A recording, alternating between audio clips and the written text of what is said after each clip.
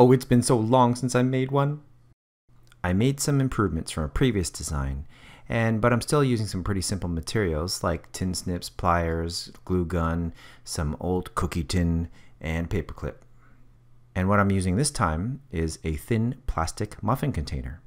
And trust me, it will hold the mouse. Now I know what everybody's going to say. They're going to say, this isn't simple. But it kind of is.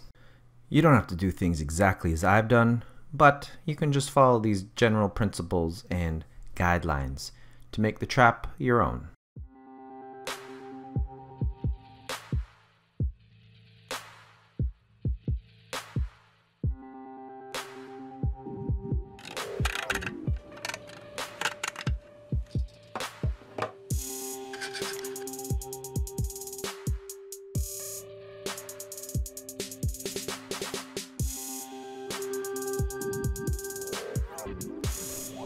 The paperclip will be the hinge.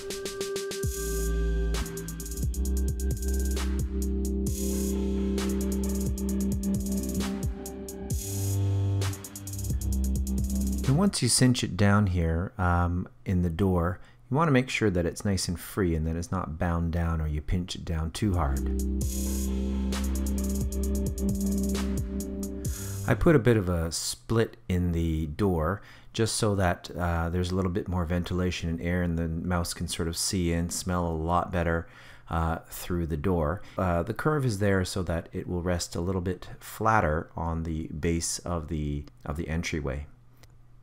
And a little cross beam to keep it a little more rigid.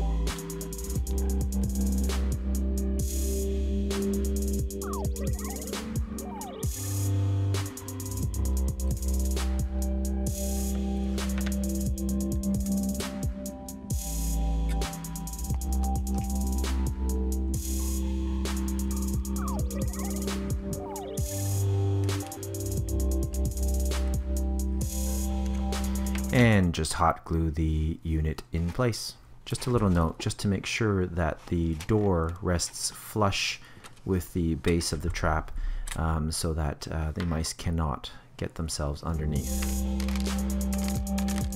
Now this is a live trap, but unfortunately by the time I was able to check on the Mousetrap, this mouse had expired.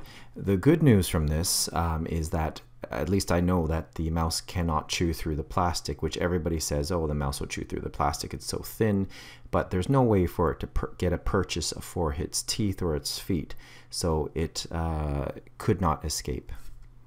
You'll see that that thin cookie tin is also strong enough for that mouse. It could not chew through that cookie tin.